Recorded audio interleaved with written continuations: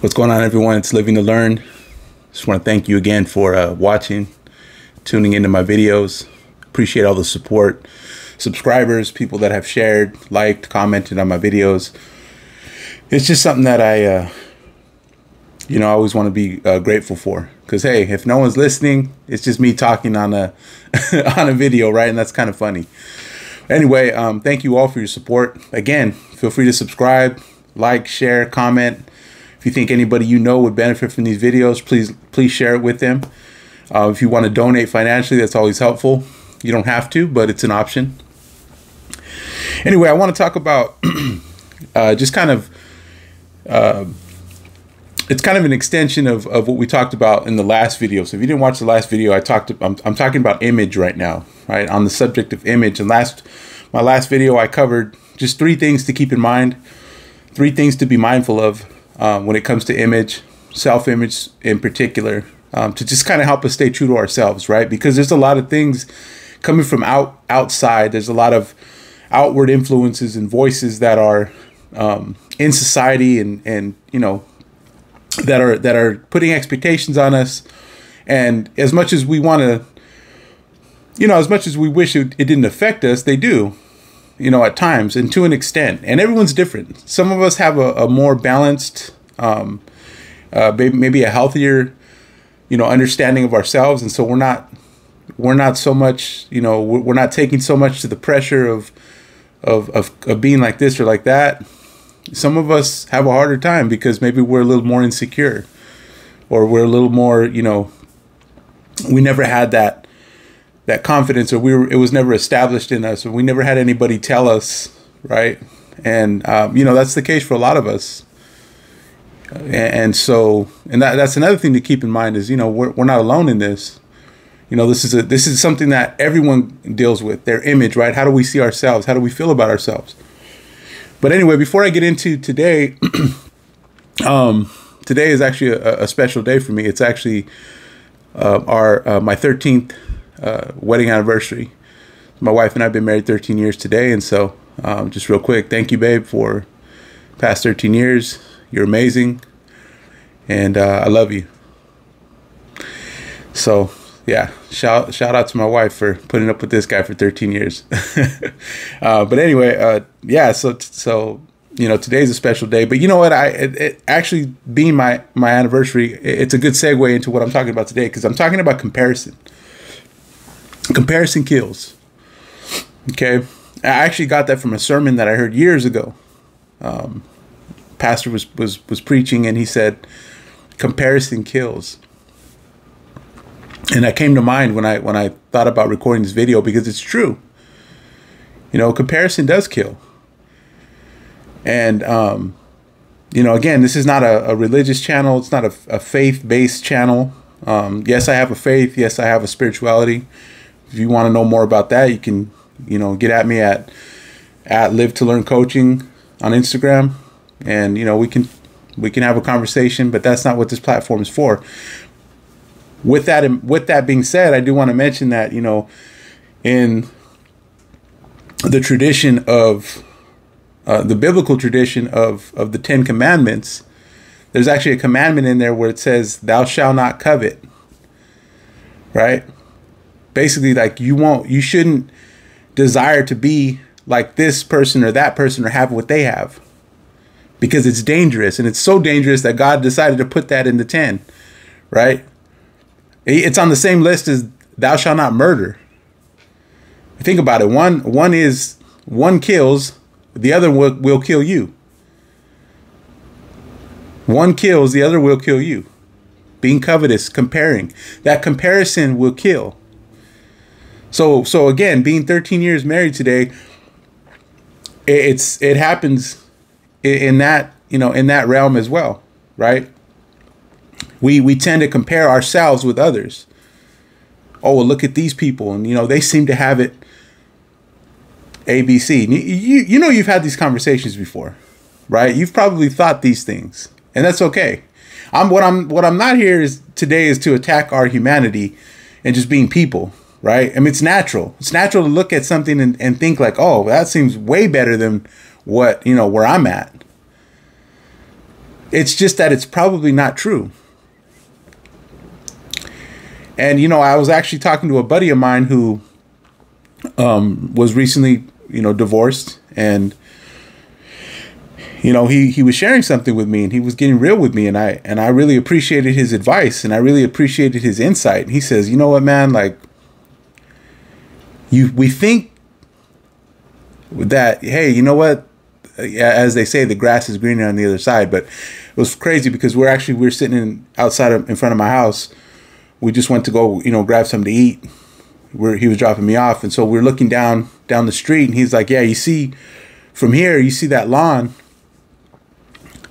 It looks like it's perfectly manicured. Looks like the grass is lush and green. You're thinking like, man, that lawn looks way better than mine, right?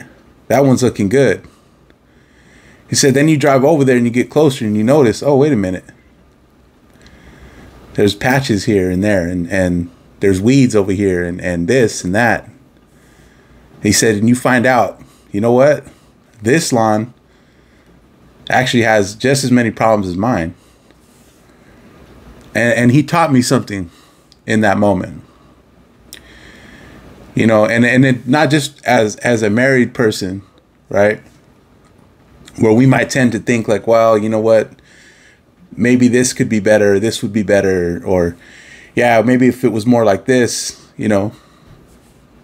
He taught me that it's actually, there really is there's not much difference. And that goes for a lot of things. Right? I mean, and I don't want to knock social media, because I utilize social media. Right? I benefit from social media. When I'm done with this video, I'm going to edit a reel from this video to send to put out on social media. Social media is entertaining. There's a lot of cool stuff on there. So I'm not going to completely just knock that down, but tell me if I'm wrong or not. Social media is a place where we can really get caught up in the comparison game. I mean, there's people that just look like, man, they are living the best life, right? Like, all they have time to do is travel and be in cool places and dress with really expensive clothes and drive really nice cars and just look perfect, right? We see that. We start to compare. The problem is comparison kills. And let me explain something. It is natural, I think, for us to compare ourselves. When we see something that we feel is better or is an upgrade or is like, hey, if I was there, I'd be this. It's natural, right? It's just a part of who we are. It's just how we interpret things. But it's also unfair. It's also unfair to us as individuals. I don't know if you've ever heard this saying before, but you might hear someone say, hey, it's like comparing apples to apples, right? What does that mean? Well, an apple and another apple are the same, right? They're both apples, no matter how you look at it, right? One might, you know, be a little bit bigger, or maybe this one's a little more fresh, but it's a fair comparison. Same thing when you go to the store. You compare prices. That's a smart thing to do, right? I might go to this store and, this item will cost me, $2.50, but then I go to this store and I can get two of the same item for $4. Smart move, right? Those are healthy comparisons. Like, that's a smart move. Now, when you're talking about individuals, when you're talking about people, it's not the same. And let me explain why. There's too many variables to account for. There's too many things that you haven't taken into consideration before you've made that comparison. You see, you're looking at someone, or you're looking at someone's life, you're looking at someone's Instagram or whatever, and you're thinking, man, they've got this, this, and this. They've got it all together. And then you start kind of taking account for yourself. Well, I don't have this, and I don't look like that. And, I don't have as many followers. I don't have as many subscribers, right? I mean, I can do that for myself, right? I mean, I can name 5 YouTube channels that are exponentially beyond where I'm at. Okay? And as far as subscribers, popularity. We can do that, but it's not fair to us. You know, something my business coach taught me, because I kind of shared with her. I was sharing with her just, you know, sometimes that pressure that I feel, right? Sometimes that comparison, it starts to creeps on me, gets into my head, gets into my mind, and I start thinking like, well, this and this. And she says, well, here's the thing. What you are seeing is the result of everything that they've put into it. But what you didn't see is where they started. You didn't see the beginning. And this is a lesson for all of us. We don't see behind the scenes. We don't see where this came from. We see something, we see the shiny object, and we think, man, I need that, I want to be that, without realizing all the variables, without realizing everything that's gone into it. We don't know what people have gone through. We don't know what people are going through. It's surprising. I have friends who are great public speakers. I watch them. I watch their videos on YouTube. I watch them on Instagram. And I'm blown away. Like, geez, how'd you put that together? And then I'll talk to them. Hey, text them. Hey, man, you did great. And it's like, oh man, well, I felt like I sucked. I forgot this and I did that. And I'm thinking like, what? Like, no. But you see what I'm getting at? I don't know what's going on in their mind. I don't know how they feel about themselves. So see, it's a false understanding of things. To compare ourselves to something else or someone else. It kills us. And it's unfair to us. And let me go back to the unfair part. Because, and this is an extension of something I said in my last video. So go watch the last video if you haven't. When I talked about our uniqueness. No one can replace you. You know, and I don't mean like at a job or something like that. Yeah, you know, you can get replaced at a job. Right? Business is business. But as a person, as an individual, no one can replace you. There's not another version of you. And I think that's where we rob ourselves. And that is, you know, where social media can kind of play into that. That is where a lot of these things, it's this imagery, right? It's part of our society. We're always being marketed to. We're always being sold. Right? We're always being persuaded. You know, and again, that's what I'm saying. Let's be fair to ourselves. Like this is the world we live in. I'm not saying beat yourself up and, oh, you know, you need to be more disciplined. We all need to be more disciplined. We all need to have more self-confidence. Do not let comparison kill that. That's what I'm saying. Really break it down. Why am I comparing myself to so-and-so? Why am I comparing my situation to that situation? What do I know about that? Oh, I don't know. I'm assuming. You've heard the saying before. You know what happens when you assume. And let's get more real about that. Assumptions are just the laziest form of thinking. It's one of the laziest ways to draw a conclusion. And we are, man, I am guilty as charged. What I really need to do is I need to stop and think. Ask questions. Ask questions. How's my life? And here's the thing. Again, I've shared this before on other videos. I've told you guys how I feel about my upbringing. I feel like it couldn't have gotten better. Both sides of my family.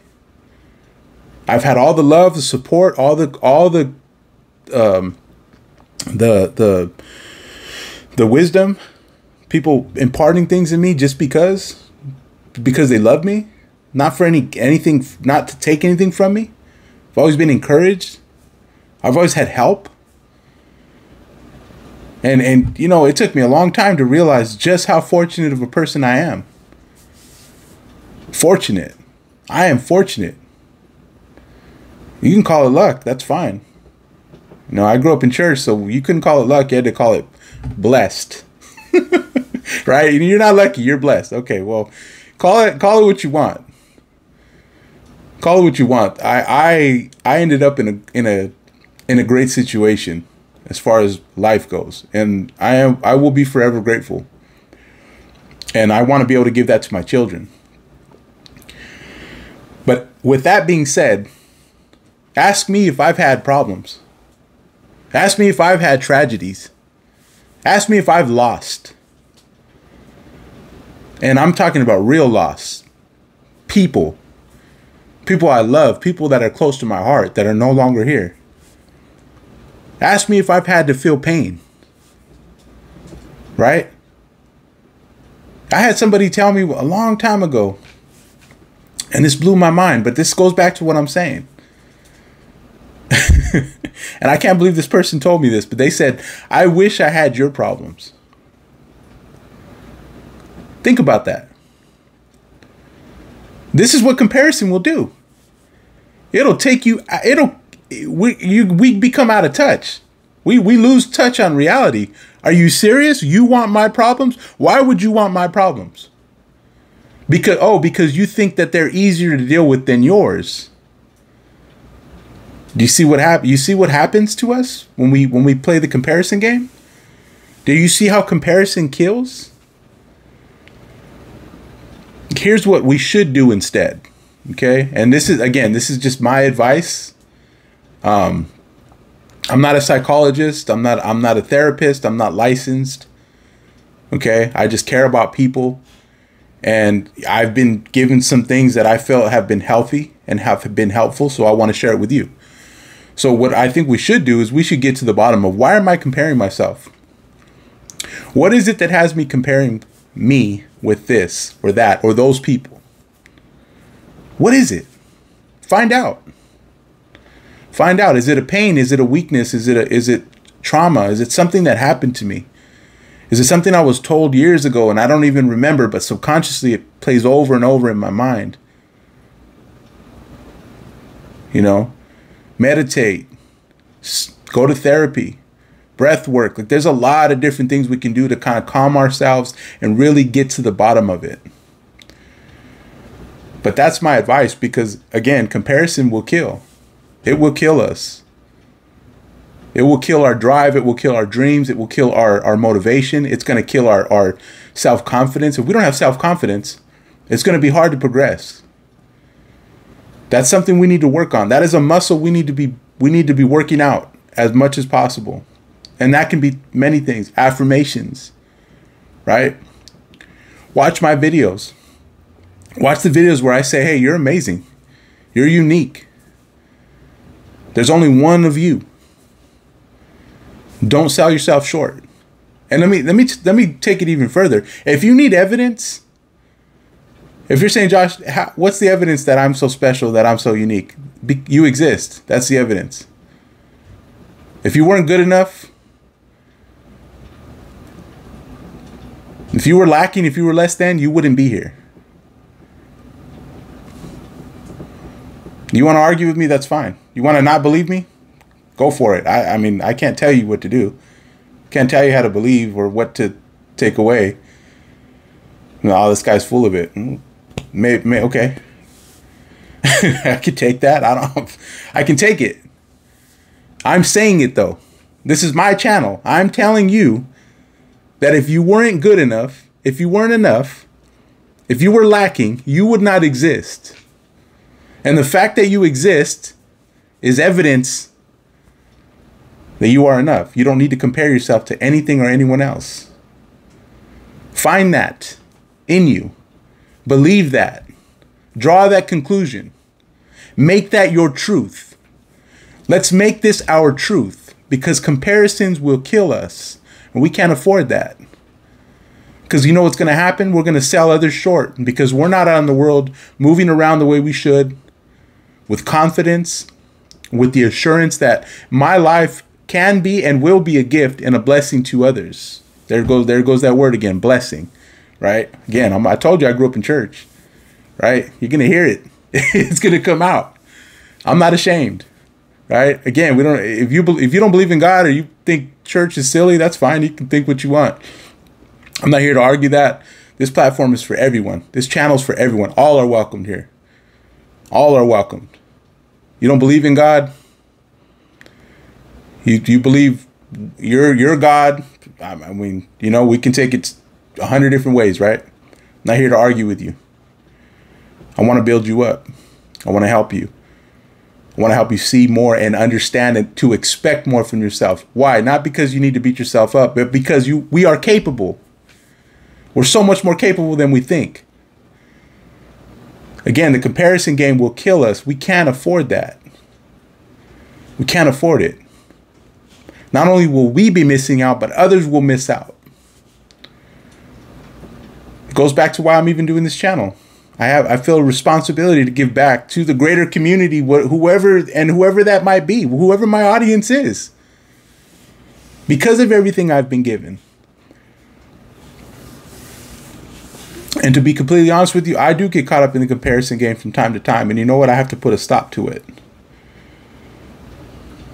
We've got to have that recognition. We've got to have that understanding when it's happening.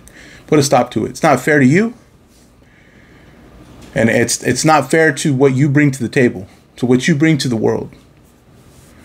So I hope this is helpful. And I hope you feel encouraged, and I hope you feel better about yourself. Just remember, there's only one you. So don't play the comparison game. Comparison kills.